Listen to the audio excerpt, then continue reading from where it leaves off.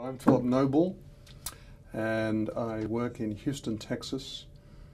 I work in an orthopedic department and an institute of research. So I'm a PhD researcher. I have a team of people who work on different research problems. I have a particular interest in the hip, which I've had for many years. I do research and I design implants for a living. I invent things for a living and do research out of interest. When I first started in orthopedics many years ago, in orthopedic research, it was just one of those traditional things that people worked with first, I guess, when engineers got involved. A lot of my postgraduate work was on hips and bones, so working on hips and stresses was sort of the place that everyone started their knowledge of how engineers can contribute to understanding the body. So I guess that's how I got involved first of all. But when I moved to the United States, I have always done a lot of inventing. So I had all these inventions, and some of those inventions were to do with the hip, so it kind of grew from there. I wanted to be a plastic surgeon for most of my life.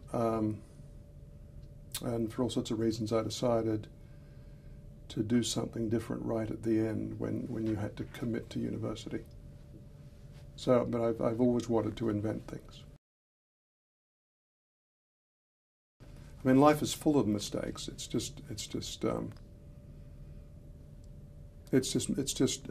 taking all those risks and kind of moving on and playing the odds well.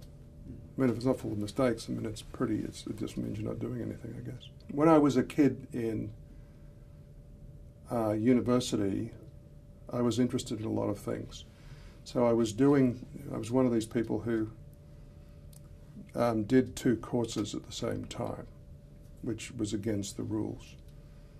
And you were expelled if you got found out. So I did 2 courses at the same time, which was cool, which was great.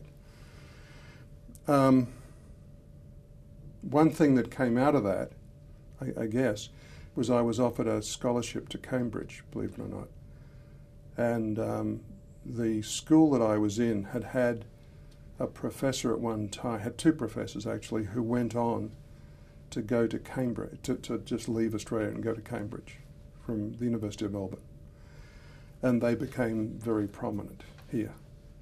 And I was offered a scholarship at the end of my college to come here and to do postgrad. And for all sorts of reasons, I turned that down. I've got some new inventions that I've just been thinking about for the longest time in knee replacement and hips, and how hips and knees work, and how you would capitalize on that actually and improving joint function. I see it going in several different ways. I mean, one way is there are just so many parts of it that are ununderstood, unsystematized. You know, it's like settling a town, and you've got an organized street or block with a railway station and houses. But if you look behind the houses, it just sort of peters out into the plain, and the civilization ends here. So knowledge in hip preservation to me is kind of like that. So there are all these things to do with instability, dysplasia, cartilage injury, who are candidates and who aren't, what are the causes of bad outcomes. I mean, do we really understand?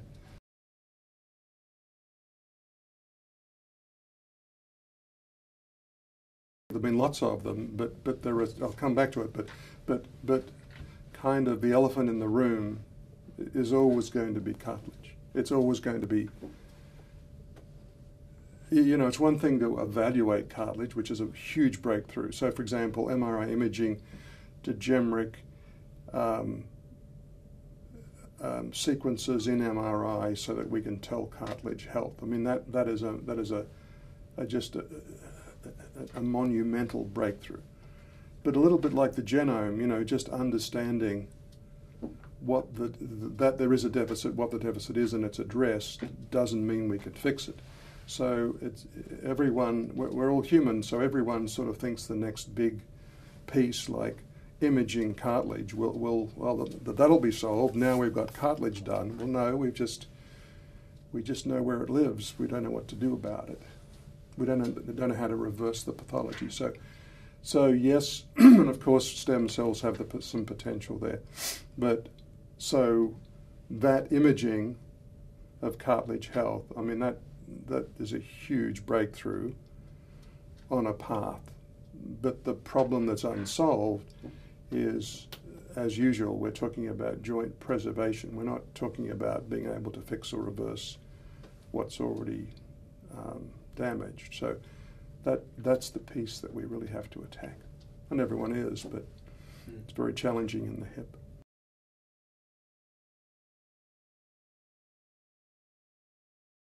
I've been looking at hips for a very long time, 40 plus years, literally, and it's just endlessly fascinating to me. I mean, I only understand a little bit of it.